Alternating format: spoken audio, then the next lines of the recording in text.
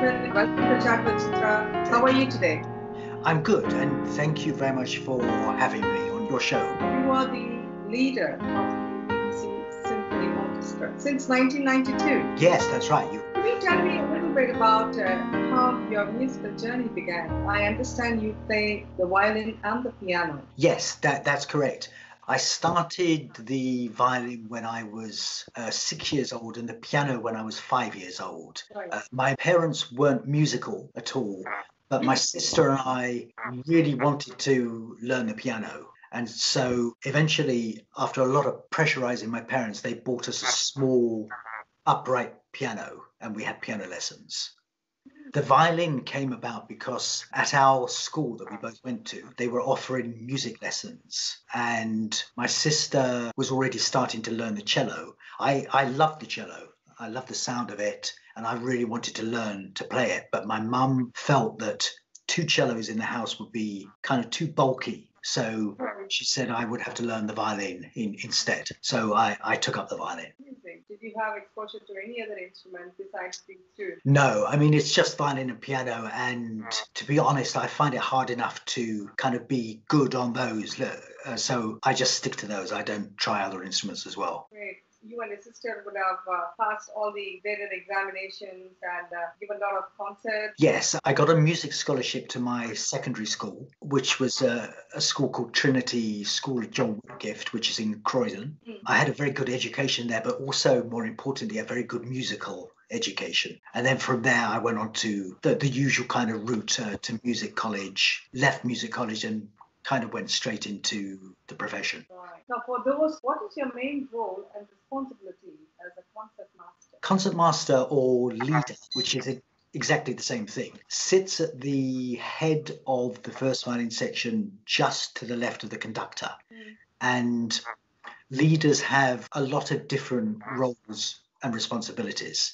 They have to play the violin solos in the music. They have to bow and prepare the music before the rehearsal. They have to tune the orchestra with the assistance of the principal oboe. They are responsible for discipline in the orchestra. They recruit new members. I think the main role is acting as a link or a conduit between the conductor and the orchestra. And this works in 2 ways. The first way is just by dialogue, simply by talking. The second way is more complicated, and this involves the leader interpreting the gestures of the conductor and turning that into physical movement so that the rest of the orchestra can see. And it's kind of like a sort of visual aid reference point, if you like. It must always be a great responsibility on the shoulders of the concert master. In fact, you act like a liaison between the conductor, the audience, and between the 3, right? Yes. It's very important to maintain that relationship. And as you say, the non-verbal communication plays a very important part during your concerts on stage, right? While the performance is happening. Yes, the communication between leader, concert master, and conductor is incredibly important to have that. You're there to help the conductor, not hinder the conductor. So egos have to be left at home. And the whole process of an orchestra and a conductor producing music is or should be a collaborative one. So everybody is there, the whole orchestra is there to achieve the best possible musical result. I read somewhere for the press and publicity for the orchestra, they contact the concert master for all the press and publicity. I don't think the concert master necessarily plays a part in press and publicity, no. I think nowadays, it's important full stop for all musicians to have connection with social media, particularly in the current climate of COVID-19, etc. It is a role which, it's not necessarily a defined role, but it's certainly one that for a concert master makes sense to pursue. You want to let people know about your orchestra, about how good it is, what it's doing. So yeah, that makes perfect sense. Now, what is music to you? Music is kind of, I suppose my life is pretty much consumed by music and has been since I was about 11 or 12, which is when I decided that that's what I wanted to do. It's not a career, it's a vocation, really. If I'd wanted to earn lots of money, I definitely wouldn't have become a musician. So most of the time I'm either playing or listening to music or thinking about it. And as a musician and a violinist, you're always trying to improve and you're always learning new things. So you're essentially a student forever, really. Also, for me, music is kind of quite therapeutic as well. I find it quite hard to relax as a person. I'm quite obsessive and quite compulsive. And so to music and playing music, I actually find quite calming. So is also a very positive thing for me. Yeah, very true. As a musician, I always feel that's one of the best forms where we can express. Yeah. Yeah, the music actually disciplines you, right? Yeah, it gives you discipline, focus. What would be your message to the younger generation, especially for young people who would wish to pursue the career in music? Yeah, I think I would say only do music performance if you are compelled to do it. So you can't possibly contemplate doing anything else. And that's because, like we were saying before, it's not a career, it's a vocation. So it's really important that you're absolutely committed to it, I think. Because it's a vocation, the highs are very high and the lows are pretty low. So you've got to be determined. You've got to be focused and you've got to be mentally tough. Doesn't matter how good you are, you will be criticized and you will have criticism. And that's not easy to cope with. But if you do it properly and you do it with integrity, then I think it's a really highly satisfying and stimulating work in life to have. Yeah, I'm sure because see, when you look back 10, 20 years back, music was not something that is seen today. Yeah. Things have changed, priorities have changed, perspectives have changed about music. And what music was 20 years ago in terms of the progress with the advancement in technology, one can explore several opportunities. But what you said is true. If you don't have the right kind of mindset and the time, the commitment and dedication, and if you do that with full integrity, it can be successful. Absolutely. If you're completely committed to it, and you're determined, then you will be successful, definitely. Especially with the youngsters right now, getting into that foray of taking music as a full-time profession, they should also understand what is really required to be a successful musician in the long term. They need to develop, let go of the sensitivity and take criticisms as a constructive feedback. As far as criticism goes, it's difficult because if you're doing something that you really love, then any criticism feels like it does feel like a personal attack almost. And so that's what's difficult about it. You need to be thick-skinned, but at the same time, you can't be too thick-skinned because then you would lack sensitivity to be a musician. So it's difficult. There is a fine balance one needs to develop. Yeah, absolutely. Yeah. Performing, I'm sure, is really quite thrilling for many of us. What is your most exciting performing experience? I knew you were going to ask this question, so I have given it quite a lot of thought. I've been around for quite a long time, so I've done a lot of concerts over the years. I've done orchestral concerts, chamber music concerts, concerto performances.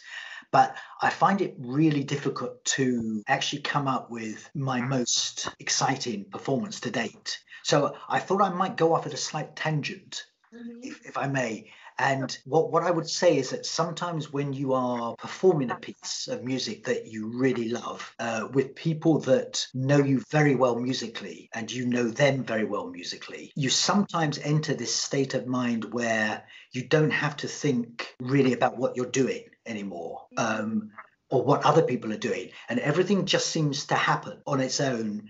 And it's almost like you enter... You kind of exit, I should say, your body, and you're kind of looking from a distance away at what is happening. And it doesn't happen all that often, but when it does, I would say that it's an amazing kind of experience. And that would be my most exciting performance experience whenever that happens. That's so true. When we get completely engrossed. Yeah. Our performance, we feel that we are not physically present there. Yeah. Right? It sounds all so very magical, and once the performance is over, one would think, how did that happen really? Yeah. With your vast experience, I can completely understand it's difficult for you to pretty much pin down on any one instance as such. Yes, no, absolutely.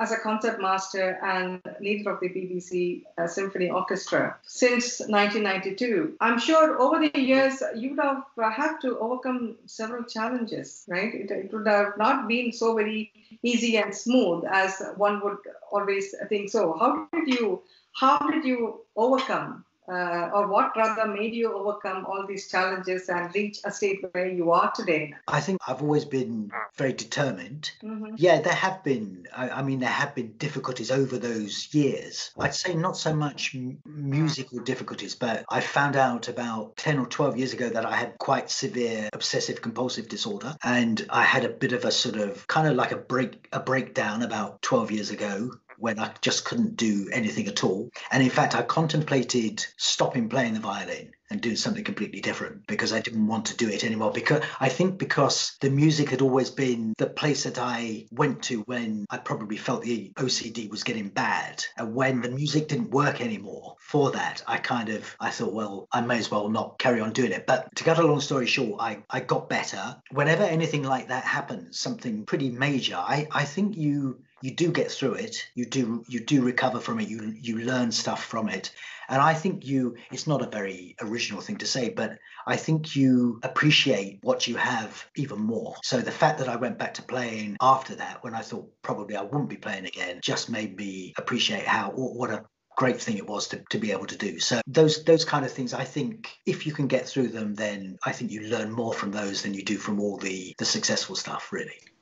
Amazing. You are here today as the leader of the orchestra. When you were growing up, you also had an opportunity to learn both violin as well as the piano. I would want to go into this direction. Did you have that kind of a thought at some point? I think when it was as early as when I was 11 or 12 that I decided that's what I wanted to do. And I think it was influenced very much by going to a new violin professor who played me before every lesson. He used to play me recordings of great violinists, which I hadn't really, up until that point, I'd never heard before. So I used to listen to Jascha Heifetz, to Pablo Casals on the cello, Nathan Milstein, violinist, just like the absolute best musicians ever, really. That was what inspired me. I genuinely believed at that point that one day I would be able to play exactly like that. Unfortunately, I haven't reached those heights yet, but so that was the motivation. I thought,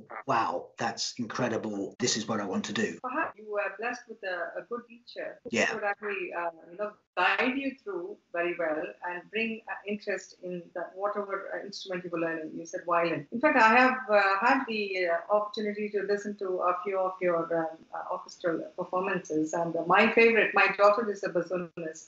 She's a principal bassoonist for the Birmingham Orchestra. She used to be, and now she's at the university. So, Okay. So my particular favorite, and I've always been impressed with bassoon playing, especially my daughter's attending her concerts. So I enjoyed Rimsky's concertos, especially the bassoon part, which I was really so very interested. Sorry, I was too biased with bassoon, but overall it was a brilliant orchestral performance. Yes. Interesting. You are truly an accomplished individual, and you have definitely made your mark in the Western music world. Thank you. Have you ever thought about collaborating with musicians from other cultures? It could be a challenge, right? Especially when we are not exposed to. Have you had any kind of experience where you have actually collaborated with outside the Western music world? I haven't really collaborated with people from other cultures.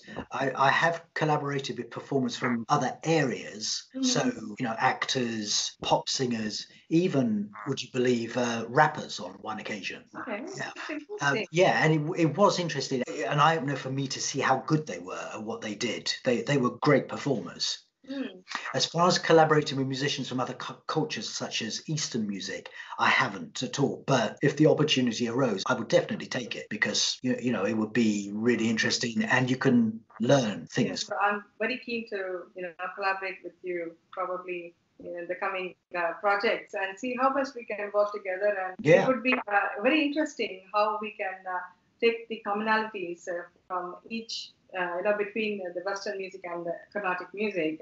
Yeah. And also at the same time show the uniqueness. And this is why the British Carnatic Choir was launched in the UK. So this was my purpose, to collaborate and encourage people from other cultures, other genre of music to experiment with this style of music. In Carnatic music, we have certain ragas which have a very therapeutic effect on our mind. Is there something very similar in Western music? I think it's generally acknowledged that listening to Western classical music, particularly I think early-ish classical composers, can relieve anxiety and stress. I think there's been a number of studies to prove that.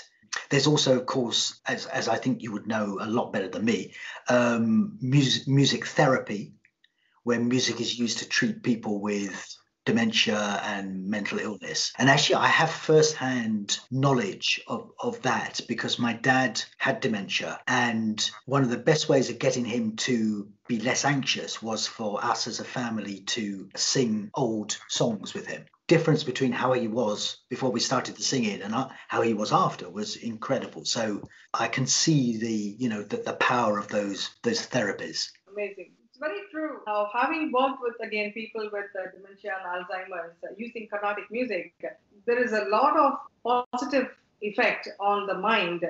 So music as such, whether it is whichever genre, whether classical or whichever culture we come from, I think it has a very, very healing or soothing effect. Personally, you have tried this and you found out the amazing effect of the music. That's very good.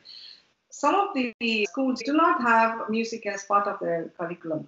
That's quite interesting because I feel music should be included in every academic curriculum in every school, especially the young in the primary schools.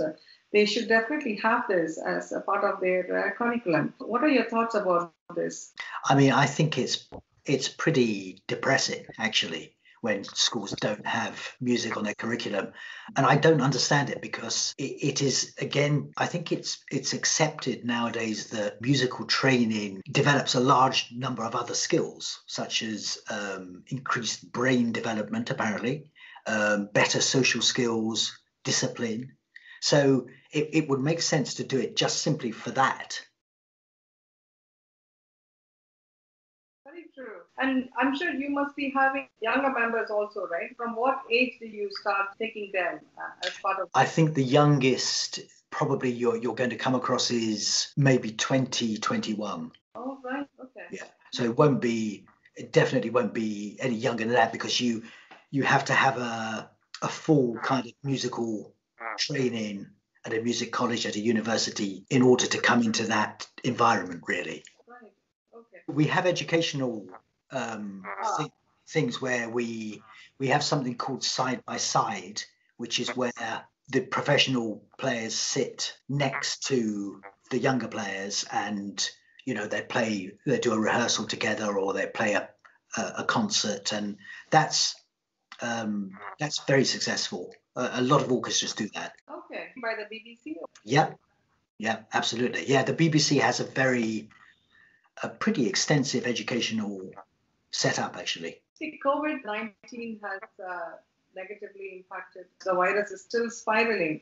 Yeah. See, how for musicians, for artists, and the entertainment industry, it has greatly affected, isn't it?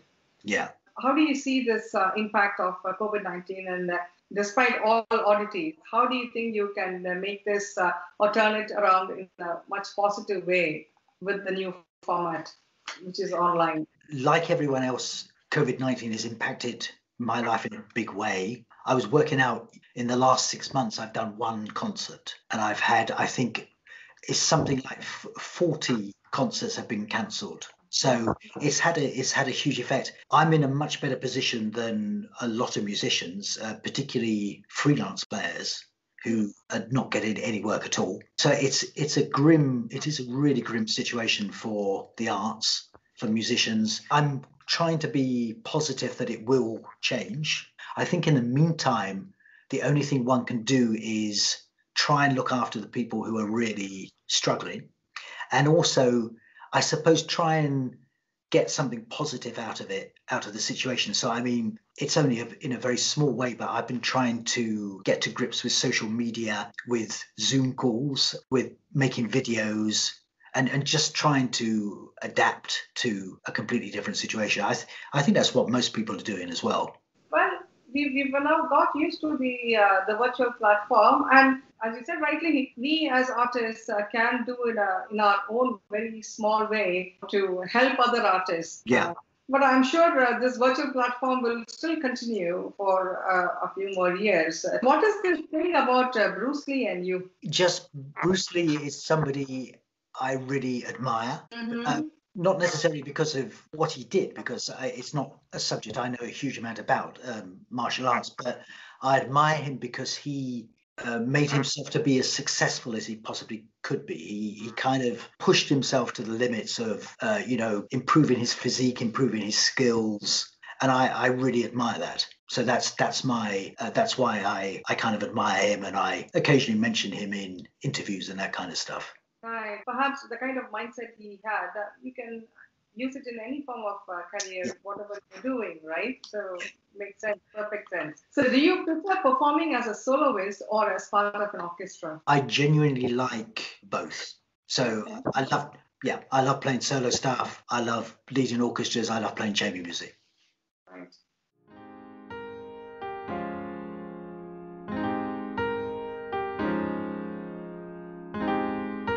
How would you describe yourself in 3 words? Stubborn, generous, and kind of introverted. Best piece of advice you have ever received? That's easy. From my mum when I was about 12 years old. And I have to just explain how the advice came about, otherwise it doesn't make much sense. But I had just done a concert. I was obviously quite I was 12 years old, but I was also very small for my age as well. And I just played the violin, and as happens in those situations, any of the ladies who were of an elderly age in the audience, they all think somebody that looks really young coming to play the violin is fantastic. So it had gone well. And I walked off the stage and I said to my mum, that went really well. And she said, well done. And I said, yeah. And I didn't even practice. And she's expecting her to say, what a clever boy you are. But to my surprise, she said, actually, that's not good. You must always work. You were lucky to get away with it. You must always work. And then if you really work and you put in every effort, then it doesn't matter after that how it goes. It doesn't matter whether it's successful or not, as long as you put the application and the hard work into it. And that was the best bit of advice, easily. Favorite food? I like really basic things. So I would say fried egg and chips is my favorite meal. Your dream vacation? The Seychelles or the Maldives. Which is the movie you will always watch whenever it is on the telly? Probably a Bruce Lee one. So maybe Enter the Dragon. I should have expected that. What did you dream of being as a kid? Up until a certain point, until I was 12, I dreamed of being a footballer. And after 12, I dreamed of being kind of a highly successful violinist. Which you have, yeah. Well, to a degree. What is success to you? I think meeting my own expectations, which I must confess I don't do very often. But that would be true success. It's not so much what other people think. It's kind of how I feel about it, and if I feel that I've done a really good job. So that would be my definition of success. That brings us to the end of our chat show today, and it's been so very inspiring to hear your musical journey, your Thank you. your life, and as a leader of the wish you all the very best for your. Thank you, and thank you very much for having me, and I've really enjoyed it. So thank you.